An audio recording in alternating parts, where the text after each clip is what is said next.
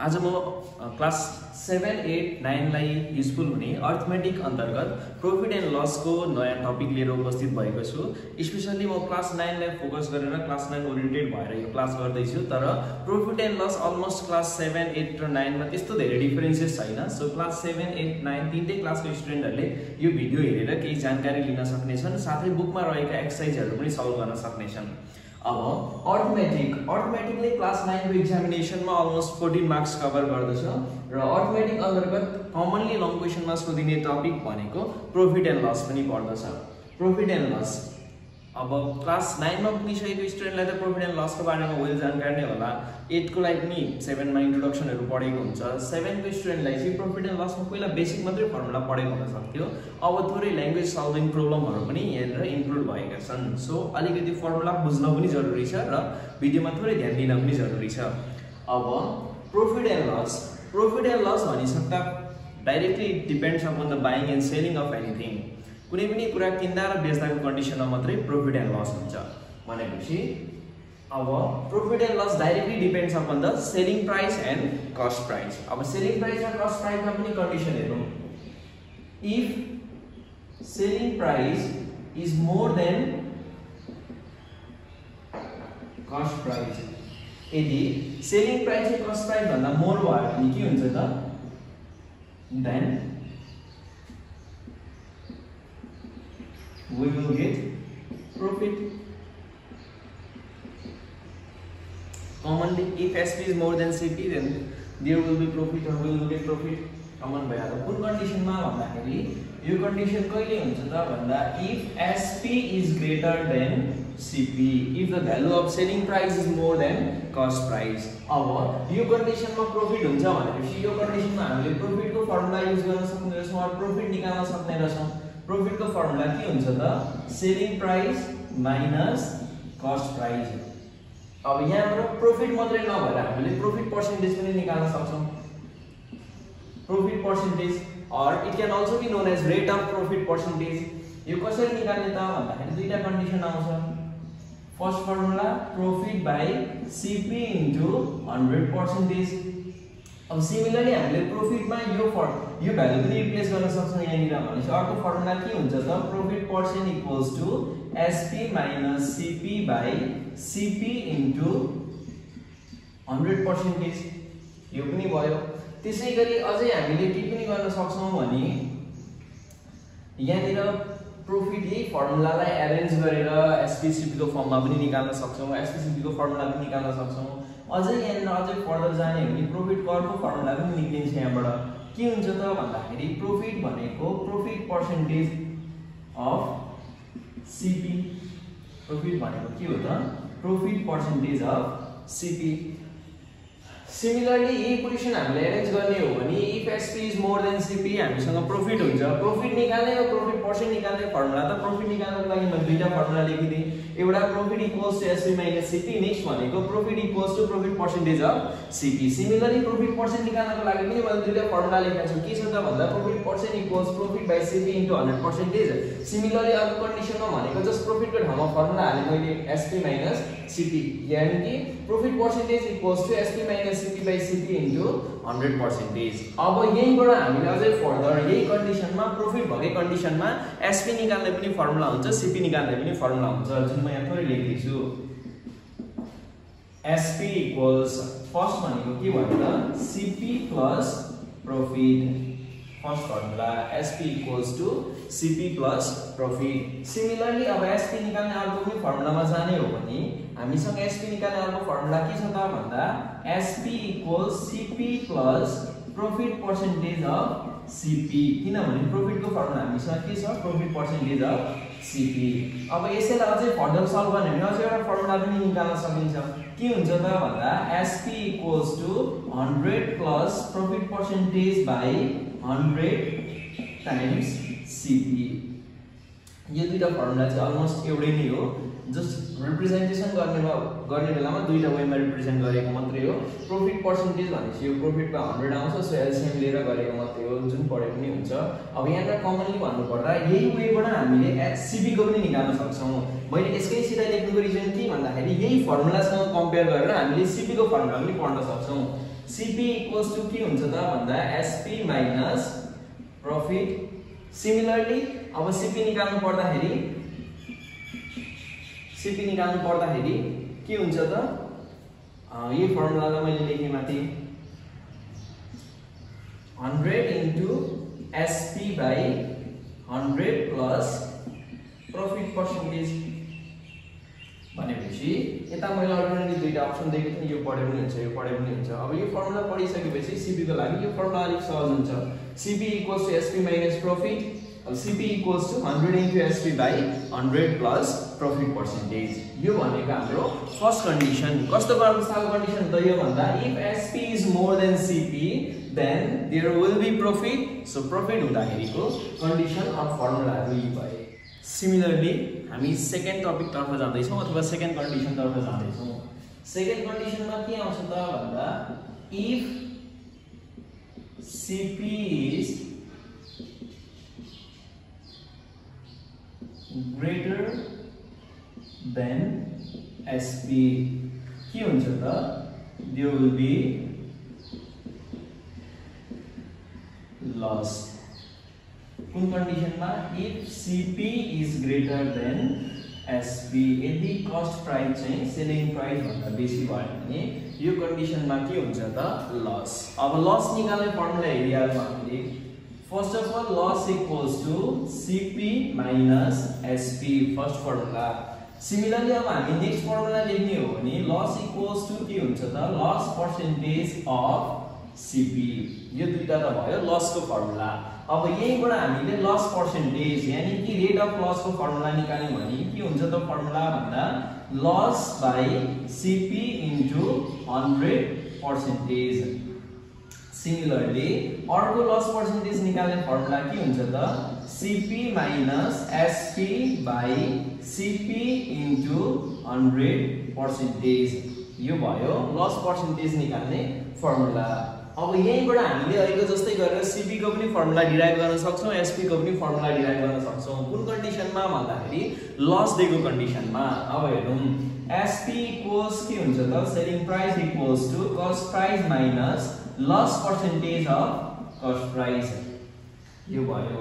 अब यसलाई नै हामीले रिड्युस गरेर लेख्ने हो भने के हुन्छ त SP equals to CP minus loss पनि लेख्न सक्छौं। और यो फर्मुलालाई हामीले रिड्युस गरेर लेख्दाखेरि SP equals to 100 minus loss percentage by 100 into CP पनि लेख्न सक्छौं। अब सिमिलरली यो SP को फर्मुला लेखे जस्तै CP को फर्मुला लेख्नु पर्दाखेरि CP को फर्मुला के हुन्छ त भन्दा यो कन्डिसनमा CP equals to SP plus loss. Similarly अर्को CP को फर्मुला के हुन्छ त 100 times SP by 100 minus loss percent। These are the formula when CP is greater than SP यानी कि लस भएको कन्डिसनमा हामीले ध्यान दिनुपर्ने फर्मुलाहरु लस को दुईटा छन्, लस पर्सेन्टेज को दुईटा छन्। SP को यो भयो, SP को यो दुईटा मध्ये एउटा जुनै गरे पनि भयो। त्यसैलाई मोडिफाई गरेर यो फर्ममा लेखेको सल्भ गरेर अनि CP को फर्मुला भनेपछि लस को दुईटा, लस पर्सेन्टेज दुईटा, SP को दुईटा र CP को दुईटा। तर यदि हामीले अघि प्रॉफिट भएको कन्डिसनको फर्मुलालाई ध्यान दिने हो भने यो लस भएको कन्डिसनको फर्मुलामा त्यस्तो धेरै डिफरेन्सेस छैन। हामीले दुईटा फर्मुला कम्पेयर गरेर बुझ्दाखेरि धेरै सहज हुन्छ। फर्मुला पढ्नु भन्दा फर्मुला बुझ्नु भनेको एक्जामिनेसनको लागि सम्झिनलाई पनि धेरै सजिलो र प्रब्लम सल्भिङको लागि पनि धेरै उपयोगी हुन्छ। ओके, अब हामी फर्स्ट प्रब्लम तर्फ लाग्दै छौं। आजको first problem profit and loss अन्तर्गत रहेर first problem if the cost price of basketball is ₹1000 and selling price is ₹1500 find profit or loss percentage। अघि हेरेकै फर्मुलाबाट हामीले के फाइन्ड गर्नु पर्यो त प्रॉफिट और लस पर्सेन्टेज। अब क्वेशनमा दिएको कन्डिसनमा के छ त गिभनहरु भन्दाखेरि here first of all given के छ cost price of basketball or it can directly be written as CP which equals rupees कति छ त 1000 दिएको छ। त्यसैगरी selling price.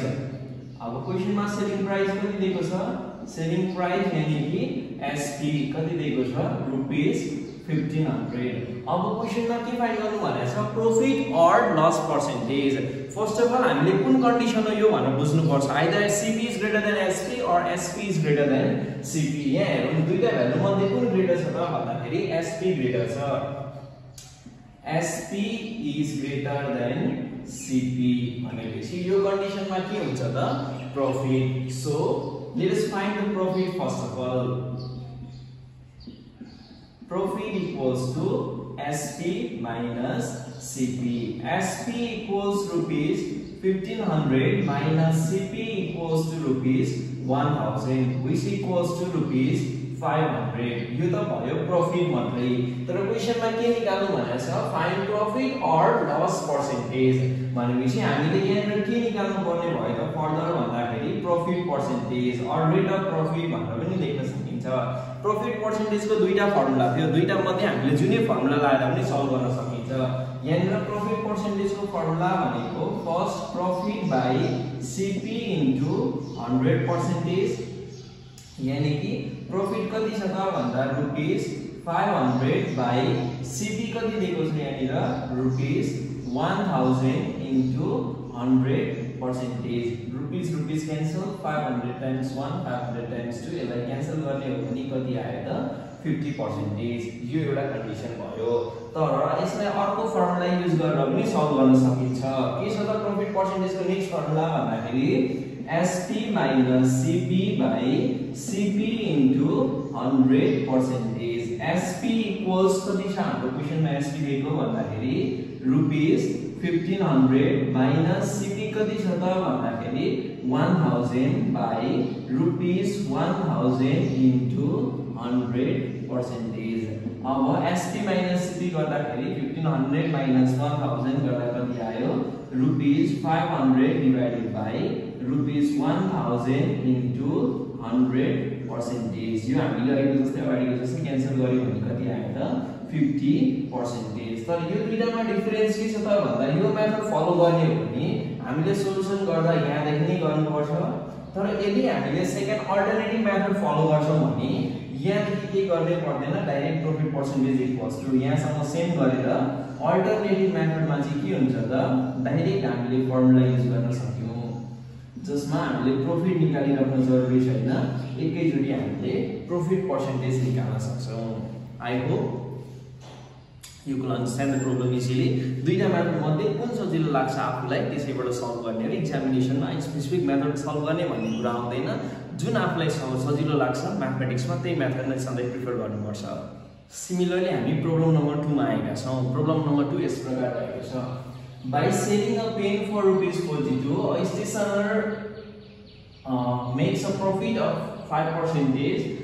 How much did it cost him भनेपछि यहाँनिर के फाइन्ड गर्नु पर्यो त हामीले भन्दाखेरि कस्ट प्राइस फाइन्ड गर्नु परेको छ सुरुमा क्वेशनमा दिएको कन्डिसनहरु हेर्दै जाउँ के दिएको छ त by selling a pen for rupees 42 by selling a pen भनेपछि यो के भयो त selling price SP equals to कति भयो rupees 42 a stationer makes a profit of 5% भनेपछि यो के भयो rate of profit